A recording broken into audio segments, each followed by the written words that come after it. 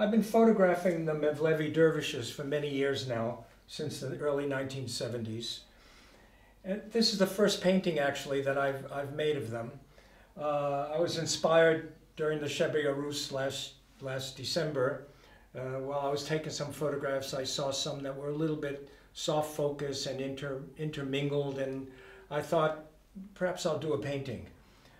So I got into this feeling of color and composition and began painting. The feeling of the green dome where Mevlana is underneath is in Konya is here. So you had a feeling of Konya. The red line representing during the Sheb-i when Mevlana passed, they say that the skies of Konya ran red.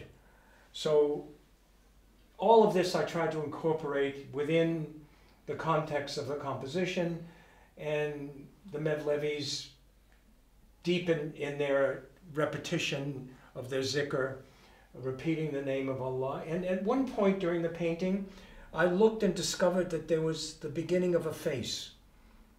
And I thought to myself, maybe I'll enhance that face.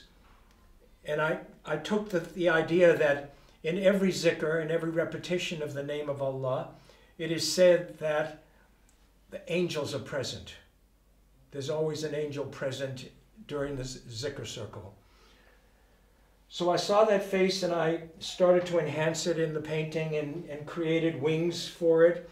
And so the feeling is that within the Sema, we also feel the wind of the angels that are present.